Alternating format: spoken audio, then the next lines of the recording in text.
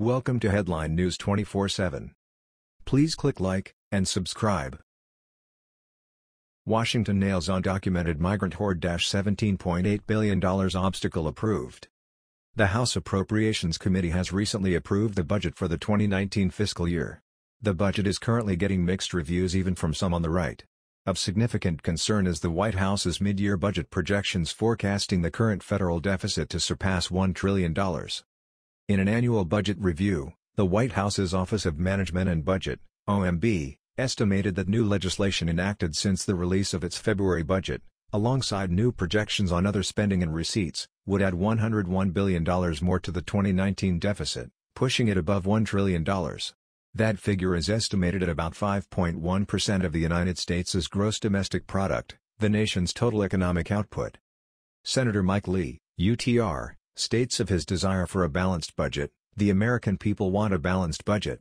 They want Congress to stop this barbaric practice of perpetual deficit spending. It really, if you think about it, is a form of taxation without representation. We fought a war over that issue and we won that war. Senator Rand Paul, KYR, echoes that sentiment and calls out hypocrisy, stating, "If you were against President Obama's deficits, and now you're for the Republican deficits, isn't that the very definition of hypocrisy?" Paul went on to say, "I think if you're for tax cuts and for increasing spending that's hypocritical. But if you're for tax cuts and you're also for cutting spending a corresponding amount, see, I would offset the tax cuts with spending cuts, and there are a few of us that would actually do that. I'm still against deficit spending just because Republicans are doing it doesn't make it any better." Yet it is clear balance is needed to achieve what is necessary for the United States to function, and there are issues that need to be addressed. Of note in addressing current significant concerns with regards to securing the U.S. Mexico border, the budget provides $5 billion for a southern border wall. It also provides additional funding for border security whose purpose is to achieve 100% scanning of the border within the next 5 years.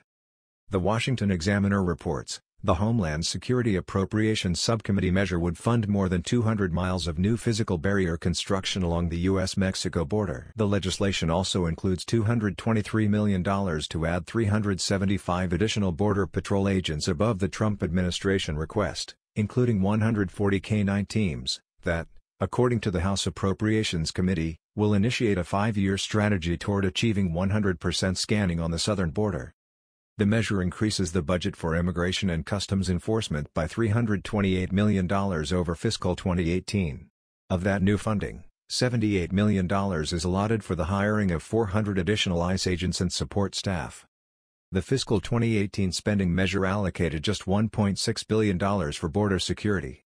Though it is important to note that when Congress approved the $1.6 billion back in March for border fencing, it added so many conditions and additional spending priorities. In reality, the bill only funded roughly 50 miles of new border fence. This is a significant step up. In a statement from Representative Kevin Yoder, KSR, this bill provides the resources to begin building a wall along our southern border, enhance our existing border security infrastructure, hire more Border Patrol agents, and fund detention operations. Yoder is the current chair of the Homeland Security panel of the House Appropriations Committee. According to Breitbart, the bill is expected to pass the House but be blocked in the Senate, where the 49 Democrats can block any legislation until the GOP's leadership meets some of their demands. So far, Senate Democrats have bitterly opposed President Donald Trump's immigration programs and reforms, especially his plan to build a border wall. The Senate bill, announced June 19, provides $1.6 billion to build only 65 miles of fencing in the Rio Grande Valley.